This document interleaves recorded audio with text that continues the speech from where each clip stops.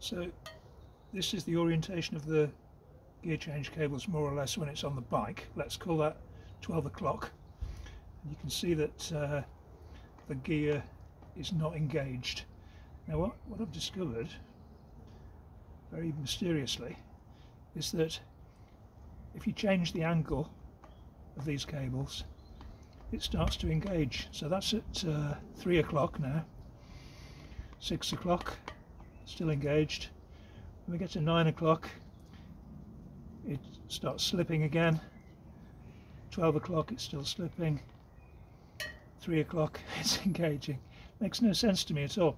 So, like me, you're probably wondering, is it to do with the orientation of the hub itself with respect to gravity? So let's turn the whole thing round 180 degrees, and the answer seems to be no, it's not that. Here we are, 12 o'clock again, gear not engaged.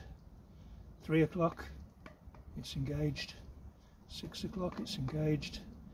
9 o'clock, not engaged. 12 o'clock, not engaged. What on earth is going on?